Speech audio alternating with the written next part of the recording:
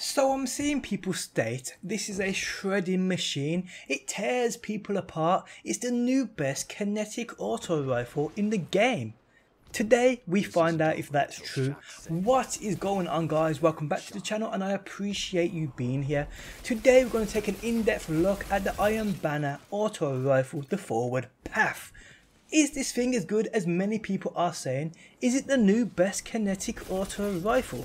These were the videos I saw being made, these were the comments I saw. Today I give you my opinion on this. Are people jumping the gun going off a couple of lucky games with it, or is it that good? We will find out today. But before we go any further, guys, do you want to win some epic loot? If so, I have emblem codes, sparrow codes, gift cards and much more. To win some, simply drop a like on this video, leave a comment down below and join my Discord server linked within the video description. So the Forward PAF, only obtainable via the Iron Banner.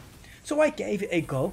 And to be honest, straight away people, I understood what people meant by saying it's a shredding machine. It actually seriously is.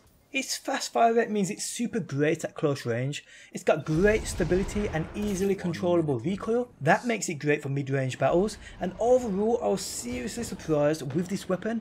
So let's take a look at this thing's perks and then its in-depth stats.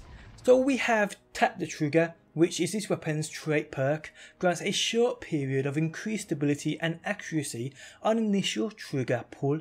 It has armor piercing rounds or extended mag. Here, definitely go with armor piercing rounds, even though the 51 bullet clip from extended mag is seriously enticing. Definitely go with armor piercing rounds here. It has 3 sights, Red Dot 2 MOA, Red Dot Micro and Rifle Scope SSF. So perk wise, it's pretty decent. Its intrinsic perk is Adaptive Frame, meaning 2-stack kinetic counter mods should help a little, which they do even though it isn't much. So let's check out its in-depth stats. So this thing shoots 600 rounds per minute, meaning it fires 10 bullets per second. Damage to the head it will do 17 and damage to the body it will do 13. Damage per second to the head is 170 and damage per second to the body, you guessed it, is 130. It will empty its entire standard clip of 43 in 4.08 seconds. Its reload time is 1.02 seconds and its ADS time is 0.7 seconds. And it has a 71 aim assist and a 60 recoil direction. We can see on screen now this thing's recoil with and without kinetic counterbalance mods. It's actually not too bad and it's very easy to control, I will say. So the weapon is great, it kills quick, has decent range, great at close range too, and in all honesty a great auto rifle.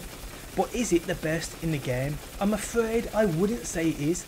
Although it is great, I would still use the Origin Story over this any day of the week. The Origin Story for sure has a slower fire rate and doesn't kill as fast as this can, as you can see by the stats on screen now when you're comparing them both. But that doesn't matter, the slower fire rate will outdo the quicker fire rate over a certain length, as it's much easier to control, and when you're under pressure and you got that faster firing weapon, I believe the person who has that slower fire rating weapon has the advantage over range, especially when it has armor piercing rounds on it, which will make you bounce all over the place. Plus the range that Origin Story offers is like nothing else kinetic auto rifle wise. It seriously isn't. The Origin Story in my opinion is still the daddy of kinetic auto rifles. But hey, in saying that, this weapon for sure is amazing for what it is. Now I'm quite happy to use this in PvP for almost every instance, but at the end of the day I would still take the Origin Story over this if I had to make a choice.